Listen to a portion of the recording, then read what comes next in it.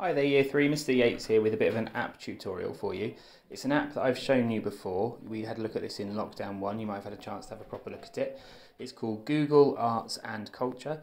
It's absolutely free on App Store for Android or iOS devices. You should be able to download it onto tablet or onto a smartphone, and you can explore lots of the features. Now it's actually a really fun app to look at anyway. There's loads of really cool activities and games that you can do.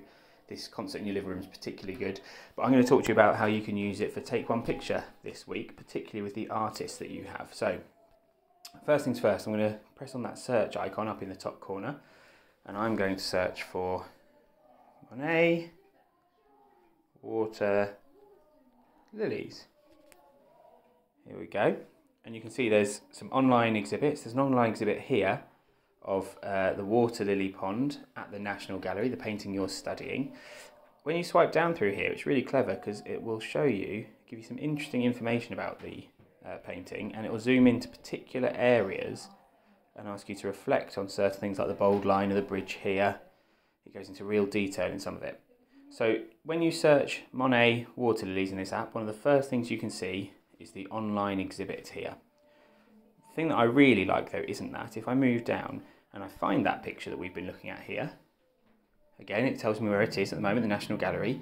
I press view in your augmented reality and it will launch the art project. So you might remember this from last time.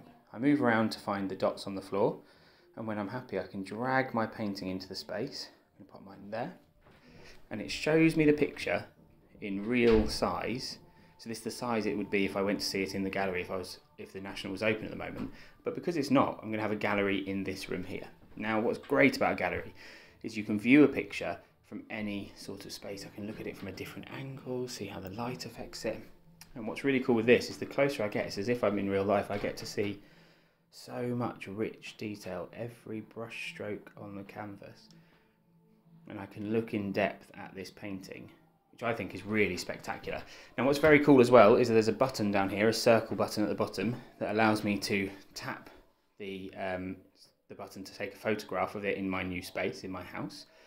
Or if I want to, I can hold that down and I can make a video which records my voice. So I could walk in holding the button down and record a video talking about, for example, those bold white lines on the bridge and the effect they have. I might talk about my favourite part of the painting or some of the colours that have been used in this picture. I think that could be a really useful thing to get a little bit more depth and to visit the painting in a gallery space in your own living room. Give that a go and see if it's something that you enjoy doing at home too. All the best.